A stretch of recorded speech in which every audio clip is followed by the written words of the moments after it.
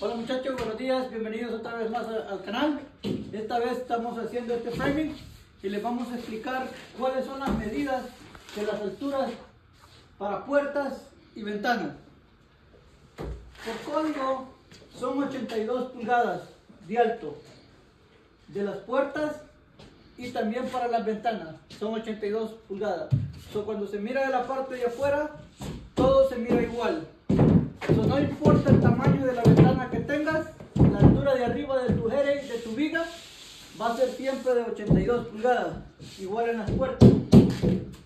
En las puertas puedes usar un 4x4 o puedes usar un 4x6, no importa. Para las ventanas es mejor usar 4x6, aunque te permite también usar 4x4 acá. Para mí siempre me gusta usar 4x6 porque son paredes exteriores. La viga es más gruesa, queda mejor soportada. Ok, cuando tenemos una puerta, en este caso estamos nosotros poniendo, vamos a poner puertas de 32 pulgadas por 80. Pero la puerta tiene 80 pulgadas, más el marco de la puerta tiene 3/4 de pulgadas, llegamos a 80 3/4, y tiene como media pulgada levantado, entonces te da 81 pulgadas, un cuarto. Entonces lo demás no tienes de espacio. Cuando tienes una puerta de 32 pulgadas, el tamaño de la abertura del framing tiene que ser como mínimo de 31 pulgadas, perdón, de 33 pulgadas 3/4. ¿Por qué?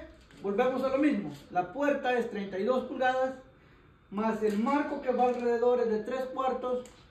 Y son dos piezas, lo cual te da, si lo sumamos 3/4, te da 1,5 pulgadas.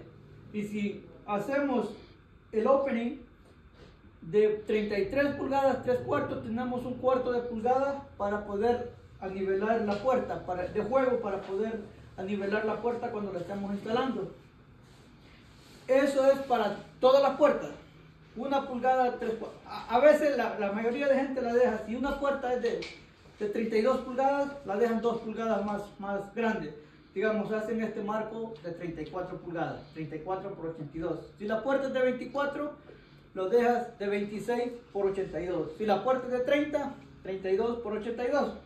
Pero con 1/4 de pulgada que le dejes está bien. Entonces yo siempre los hago de 1 pulgada 3/4 más ancho que el tamaño de la puerta que vas a poner. Y cuando la pones no tienes ningún problema. Este video nomás quería enseñarles las medidas de las puertas, de las alturas, de lo ancho. Y también de las ventanas.